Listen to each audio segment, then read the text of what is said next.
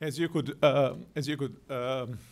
ascertain from the lecture, the whole question of secularization is a rather complex one. If there's a story to be told about this lecture, is that the processes ought not to be understood in a simple linear way from kind of primitive embrace of religion to the light of reason shining into the dark corners of religious minds and dispelling it, and therefore a progress being identified with secularization.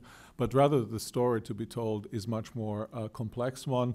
Various versions of it you have read in the assigned readings, and some attempt at explaining how do we understand modernity you could also find in Charles Taylor's piece to Alternative Modernities. I realized that this was probably the most difficult text to read because it was conceptually too, I suppose, most demanding. But I think it's also a very useful text because it explains precisely why the story of modernization is not the one as Charles Taylor later said, and as Jose has mentioned here as well, one of subtraction, but rather has to be told in a very different way. I wanted to maybe start our discussion with two questions of Jose that may that are significant, I think, for our course, that are interesting to me, that may suggest some trajectories of our discussion. But you feel free to take it where you want to take it, and kind of puzzles that you have about reading materials as well as the lecture. You can voice them certainly freely. Two issues that I thought were interesting, or three actually issues. I think it's important to probe a little bit more the question of multiple modernities. Right? That's one of the central issues, right? If the old thesis counts, right? If it's persuasive, from primitive religiosity to kind of erasure of this religious superstructure, and then you have something like generic humanity that remains, and that's the story of modernization.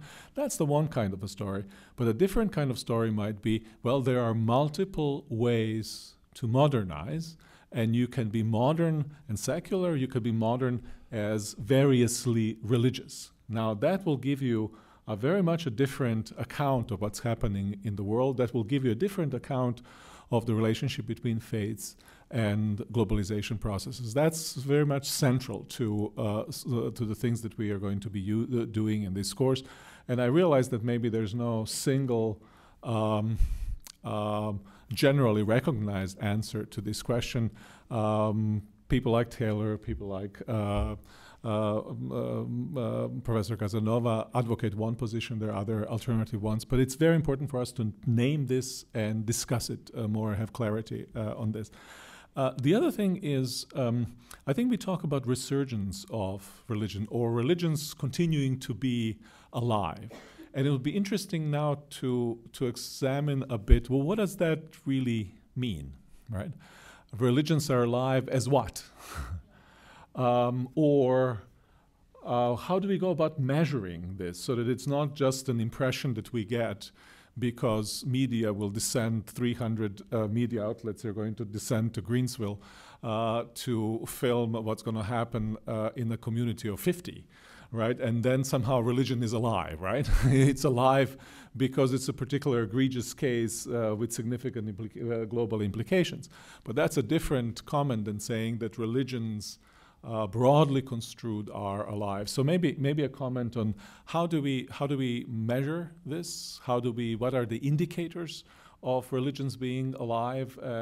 Just a general question about this presence of religion's vibrancy for individual believers, as well as kind of deprivatization or religion not being private. And that brings me to another question that I think is also very significant for our course, and that's the question of: is it, as it seemed to be the case, is it true that religions are not just simply alive, if it's true, but that they also are increasingly, or at least that they're unwilling to remain kind of privatized, hidden in the privacy of worshippers' heart or of communities, but somehow are engaged in the public realm. And one of the indicators, for instance, that might be of that is the emergence of something that's called engaged Buddhism.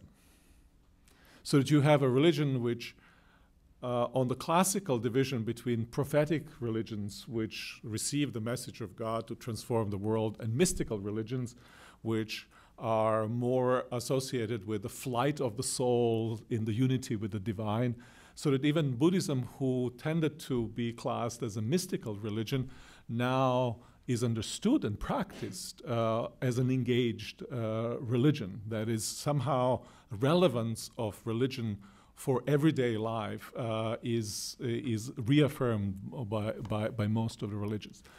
If that's the case, that has implications in terms of how one sees relationship between globalization processes and religious community.